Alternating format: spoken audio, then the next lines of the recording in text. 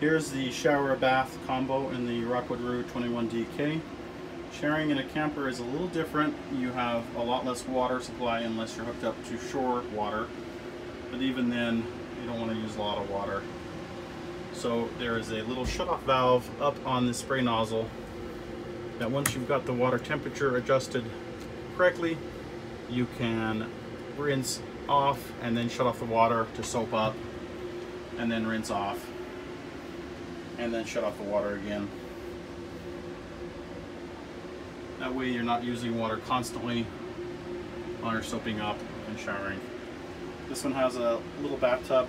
It's good for the kids. Give them a couple inches of water at the end of the day.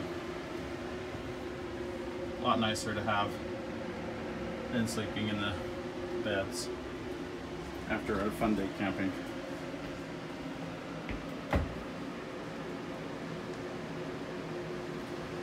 It also has a skylight right above the shower. Gives you a little extra headroom for the 6-footers. There is a fantastic fan ventilation. It has 3 speeds. Go over that now. There's an off.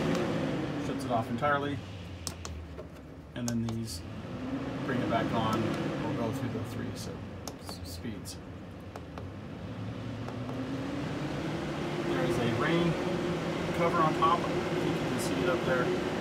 So the fan can be turned left on during the rain or while in travel.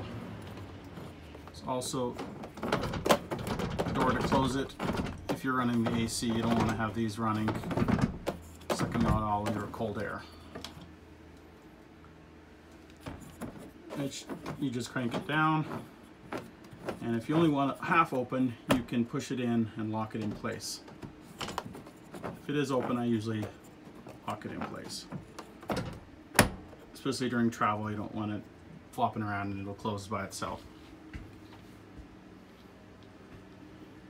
The toilet in the camper is a little different. You don't want to use a lot of water. Just fill the bowl up a couple inches, and then when you're done, dump it, and then fill the bowl back up with a little bit of water to keep the air seal.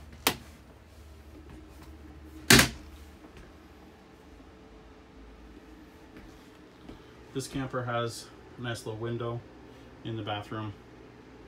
I love the layout of this bathroom. It gives you a lot of space.